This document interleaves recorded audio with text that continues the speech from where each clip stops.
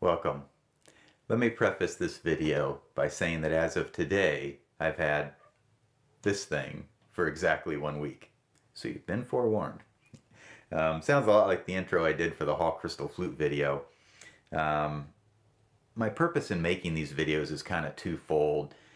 First of all, it's interesting for me to look back and go, what did I sound like a week out, and have I improved at all? And then secondly, if you're perhaps, considering purchasing, a flute like this and haven't played it before, what might you be able to expect? This is a Xiao. This particular flute is made by Geoffrey Ellis in the Redwoods of California. Boy, he's a really fine flute maker. I really kind of watched the guy for a while on his website, and kind of going back and forth, gosh, do I really need another flute realistically? But there was a lot of things about this particular instrument that really kind of grabbed my eye, namely the number of scales these things can play. They are touted as being the most versatile open hole flute, and I would say that that's probably pretty accurate. There's a lot of things these things can play. As an example, the Xiao can play 4 major diatonic scales, 4 minor diatonic scales, that's scales starting on different notes. It'll play 6 minor pentatonic scales, which is the Native American flute scale.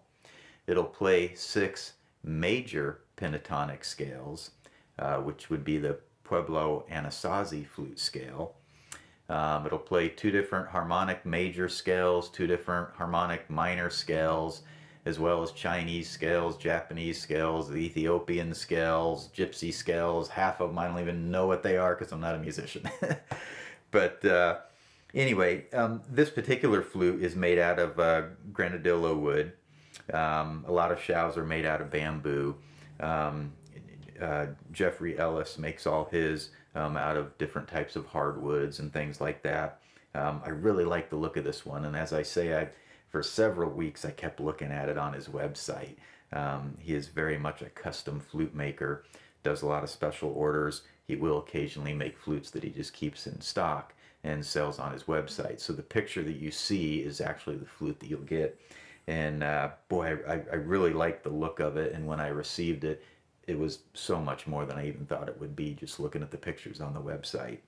I am completely pleased with this thing. This particular flute is in the key of D, meaning the lowest root note is D. In Chinese music, this would be considered a tonic G flute, because G would be kind of the mid-range tone, so you can play up the octave and down. I found it fairly easy to play this flute. I started out not even a year ago on the Native American flute, playing that and really liked it. Then kind of branched out to the Hall Crystal flute about 4 or 5 months ago. The difference between flutes like the Native American flute, the tin whistle, the ocarina, the recorder, all those type of flutes are fipple flutes. Meaning that they have a directed airway that directs your breath over the splitting edge that actually makes the sound. So basically the flute makes the sound for you. When you get into embouchure style flutes, whether it be the Hall Crystal flute, the regular silver concert transverse flute, things like the Pueblo Anasazi flute, which is rim blown, or the Xiao, which is in blown, those all require you to direct your airstream in order to make the sound. So they're definitely trickier flutes to play. Not very good at it yet, but really encouraged. So I guess why I'm saying that is if you were thinking about purchasing one of these, if you have some experience with embouchure style flutes, you will find it no problem at all to play this.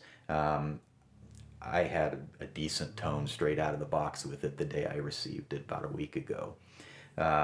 If you are not familiar with embouchure style flutes, it may take you a little bit more time to get the airstream down.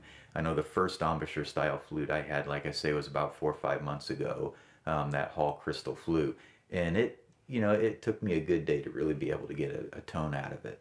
And then you have flutes like the Pueblo Anasazi flute, which I do have one of those. A lot of modern Pueblo Anasazi flutes actually have a notch kind of cut in them, which does make them a little easier to play. I bought my Anasazi flute from Butch Hall. He makes them as close as you can get to the artifacts that were found up in northern Arizona. It's strictly a rim-blown flute. There's no cutout or anything. And those Anasazi flutes, they're everything you've heard that they are. They are an elusive little beast. There are days I can pick that thing up, I can make a sound and play a melody, and then I'll have several days in a row where I'll pick it up and nothing but air. No matter what I do, can't make a sound out of it. And actually, that's kind of what I love about it. It's kind of interesting. It's a flute you can pick up and go, is it going to make a noise or is it not going to make a noise for me today? Not so with the Xiao. The Xiao, this thing is given me music every time I've picked it up and played it. So really encouraged about that. I would really recommend a Geoffrey Ellis flute. They're more stable than the bamboo. Bamboo does crack through time, especially if too much moisture gets in them. He builds his flutes. He is very particular in the way he builds. He is very much a craftsman, and he builds these flutes to last you a lifetime. And boy, just looking at the way he coats the inside of the bore and everything, boy, this wood is protected from the moisture. And I do expect this flute to absolutely outlive me, no doubt about it. So yeah, I would highly recommend the Geoffrey Ellis flutes. A fantastic flute builder. So anyway, without much further ado, that's my take on this flute so far, having it a week out. And I'll go ahead and try a tune on it now, just a little song that I made up, just so you kind of get an idea of, you know, what one of these might sound like after having one for about a week. So anyway, thanks for watching.